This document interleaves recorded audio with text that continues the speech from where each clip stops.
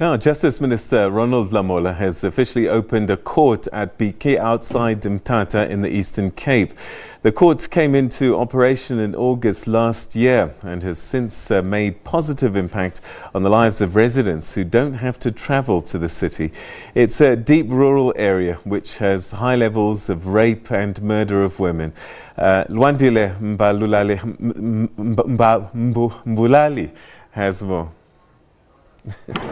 Greetings to you all and greetings to everyone watching at home. We are here in Bhityi outside the courtroom outside the court where it is opened by the Minister Ronald Lamola. Hundreds of villagers from Bhityi and surrounding villages came all the way just to witness this event today. Earlier this morning we did have a chance to speak to some of the villagers to hear about some of the issues they have with regards to court cases and crimes.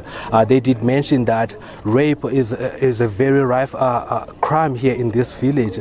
Also, they talk about stock theft. They spoke about the killings of elderly women in the area. But I do have with me at this time Minister Ronald Lamola, who will just talk to us about some of the reasons why they chose to actually open a magistrate court here in Bhityi. Minister, Bhityi is a rural area. And what are some of the reasons you decided to open this court? It's for the people in the rural areas to have access to justice so that they don't have to travel to big city centers to have access to justice. The crimes that are committed here, rape, murder, stock theft, must be tried here. And I think this will enable witnesses, will enable members of the community to be part and participate in our judicial process. And this it will be justice in action and the constitution being felt and touched by the people.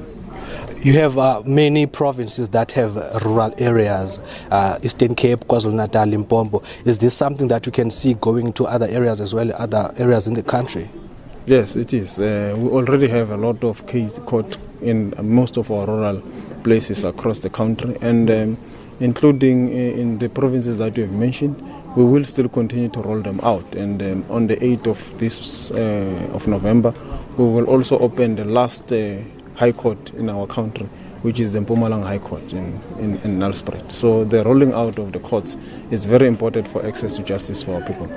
Okay, let's talk about the issue now of maybe suspects escaping in cities. Would you say that the safety here is up to standard to ensure that if maybe suspects do appear here, they will not be able to escape? Yeah, this is a state-of-the-art facility. As you will have seen, the security level, the technology is being used. All measures have been put in place to minimize any possibilities of escape. But obviously, we can't really be prophetic.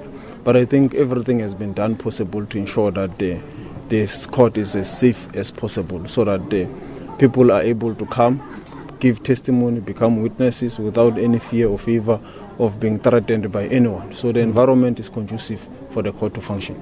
Okay, lastly, Minister, earlier this morning you went to the Mthatha High Court. During the renovations there, some cases were delayed. Would you say that those cases right now are back in court?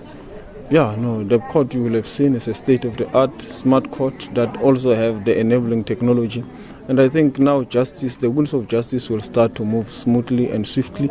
And I think the people of the area will really be satisfied and be happy with the work of the courts. And it's a very important development for the High Court of Mthatha, for the surrounding area, for everything that relates to justice, but also the adjudication of disputes. It is an enabler, which we think will help a lot. Thank you, Minister. Thank you. Well, that was Minister of Justice, Mr. Ronald Lamola, here at Bhityi in the Eastern Cape.